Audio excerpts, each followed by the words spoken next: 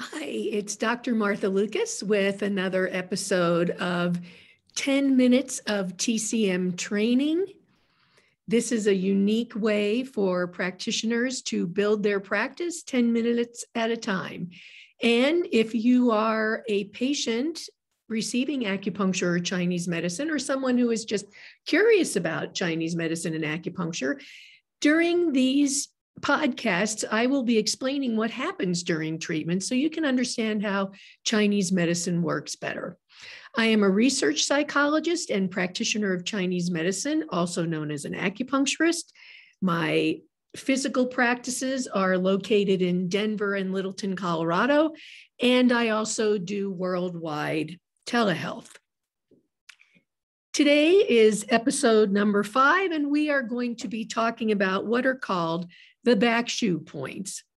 Now, these are energetic acupuncture points. Well, all the points are energetic, but these particular points are on the back, and what they are considered to be are where the energy of the organs is infused, or where the energy of the organs can kind of get in there and stay. I use them a lot for releasing emotional energy. I feel like people tend to push their emotions back a lot, and when those back shu points get stagnated, it can start to lead to physical symptoms. Also, I treat trauma release therapy. I do it with acupuncture and Chinese medicine. And when people have been traumatized from something outside themselves, I have a special way that I use those points. So today we are going to talk about those. By the way, you can listen to my podcasts on Anchor, Spotify, or my YouTube channel, Dr. Martha Lucas. So let's get to sharing this knowledge about the back shu points. The lung back shu is bladder 13. It is at the level of T3 on the back. So I'm also going to talk about the thoracic or the lumbar level where the points are located, which would help practitioners find them a little bit better. So lung, bladder 13 at the level of T3, and actually DO 12 happens to be there also on the DO or the governing vessel channel. The pericardium back shu is bladder 14 at level T4. The heart back shu point is bladder 15 at the level of T5, and also governing vessel or DO 11, as I said, on the DO channel.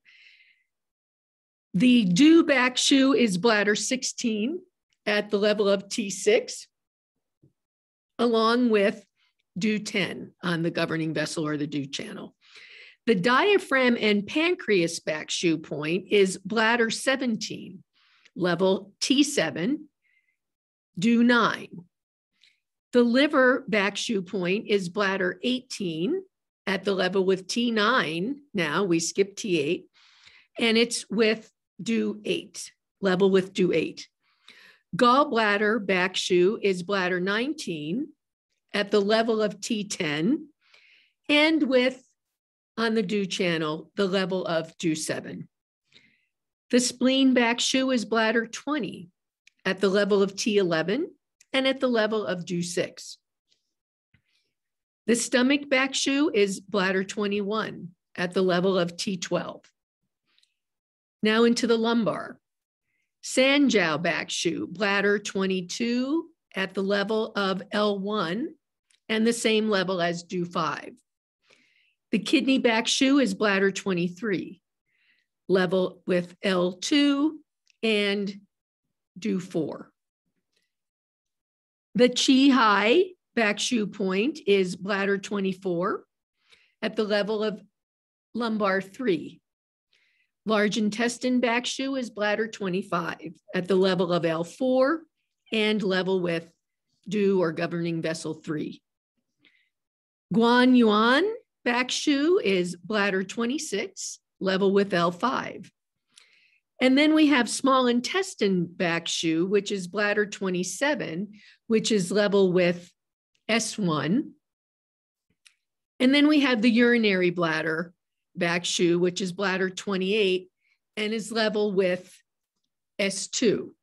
So you can see that the levels, we have the level L5S1, where a lot of people have problems. A lot of people have back pain that has, where L5S1, for some people, it's auto-fused, which means that your body fuses it itself. It has, maybe you've had issues there or whatever.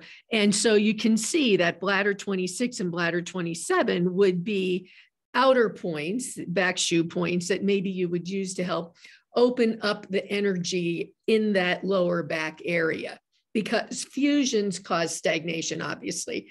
The paraspinal muscles next to those vertebrae can't work so well.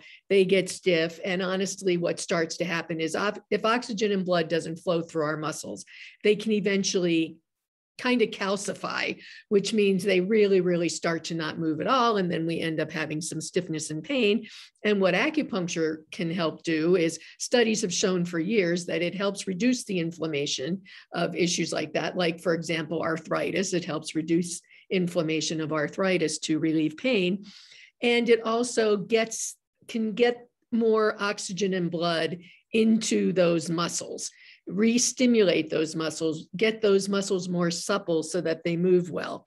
So that's another way to think about these. Or up near the diaphragm, Back Shu, bladder 17 at the level of T7.